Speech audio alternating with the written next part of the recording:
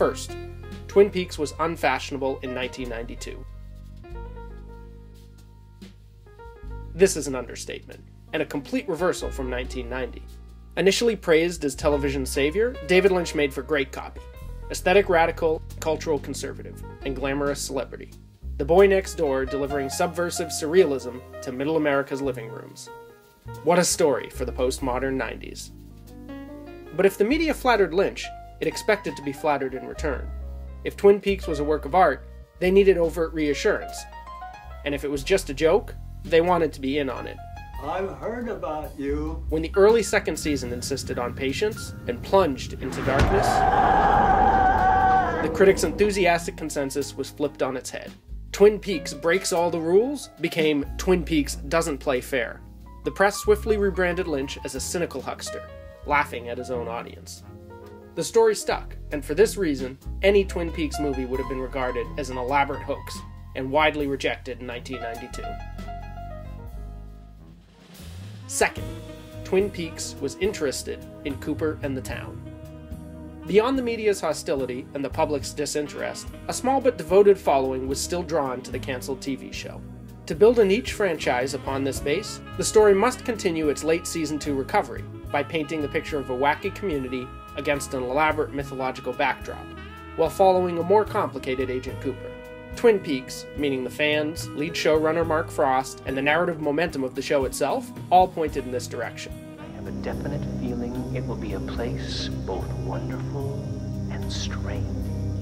But Frost was busy with Storyville, his directorial debut, and Twin Peaks Fire Walk with Me was Lynch's personal project. He had mostly been absent from the second half of the series, when this new direction took hold, and he did not want to continue it.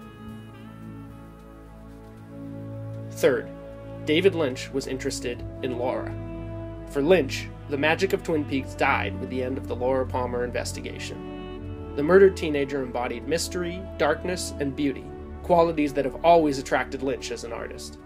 The show's early quest to learn her secrets reflected his own burning desire, so he reset the clock with a prequel, zooming in on the not-yet-dead girl. For the director, as well as actor Sheryl Lee, the object of Twin Peaks had become the subject.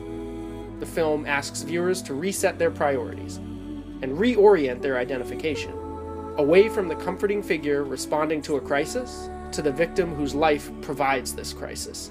This takes us head-on into a darkness and disorientation only suggested by the series.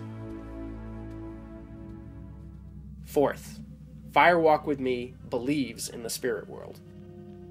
Many viewers who haven't watched the show assume that Bob and the Lodge mythology are figments of Laura's imagination, self-defense against a more terrible truth. The full context of Twin Peaks contradicts this reading, as do many passages in the film itself.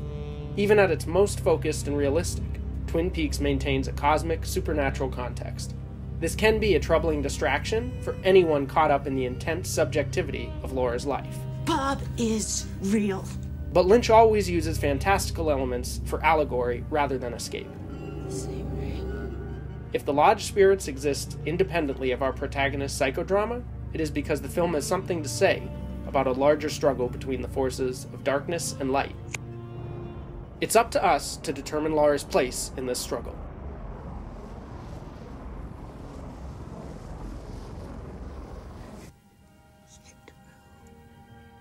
Fifth, Fire Walk with Me is about sexual abuse.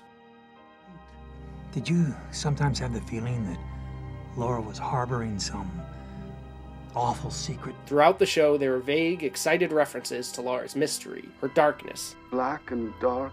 and especially her secrets. And around those secrets, she built a fortress. Fire Walk with Me reminds us that these coy signifiers refer to something all too real: the repeated rape of an adolescent by her own father. The psychological effects of this abuse are portrayed with devastating realism.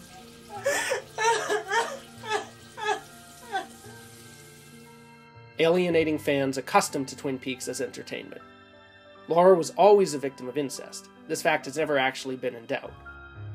Instead, the series suggests that her abuser, himself a captive of evil forces, was not responsible for his actions. You've been a good vehicle.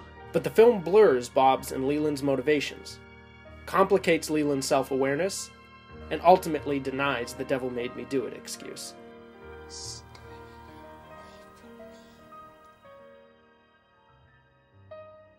Most importantly, Fire Walk with Me places the pain of the victim at the story's dead center. No intermediary figures like Cooper or Donna or Jacoby can mute Laura's agony. The film privileges direct perception over clinical contextualization. This is trauma without filter.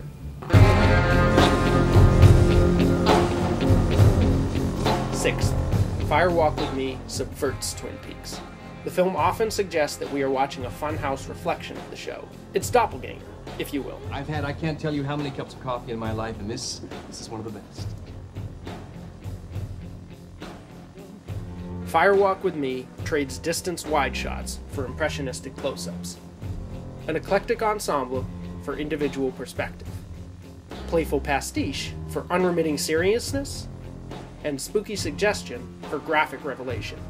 In doing so, it deliberately rejects the show's signature qualities.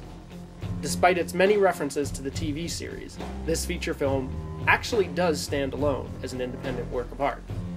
Viewers unfamiliar with the series often appreciate it more than fans with their built-in expectations. Embraced as a vivid sensory experience, Fire Walk with Me is charged with tragic grandeur and exquisite sensitivity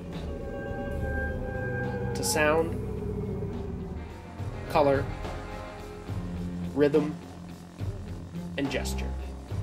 We, however, are reaching Fire Walk with Me as the culmination of a journey, and it is that too. 7th, Fire Walk with Me fulfills Twin Peaks. The opening scenes of the pilot indelibly establish Twin Peaks as a series of discoveries about Laura Palmer. Fire Walk with Me keeps this promise. The movie is flush with callbacks to the iconography of the first season. When revisited, these coolly alluring images become overpoweringly poignant, secret passageways between two very different worlds.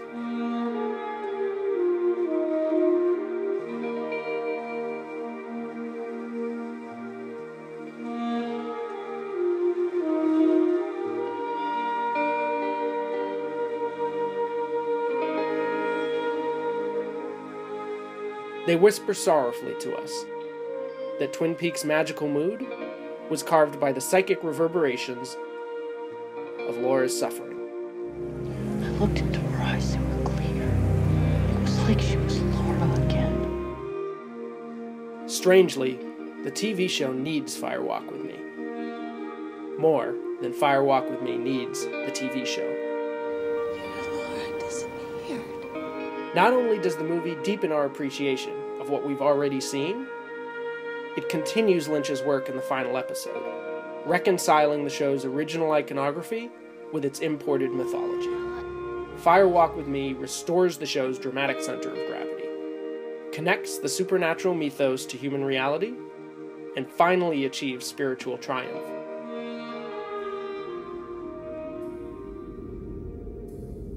To get there, we travel across a warped version of the familiar Twin Peaks terrain.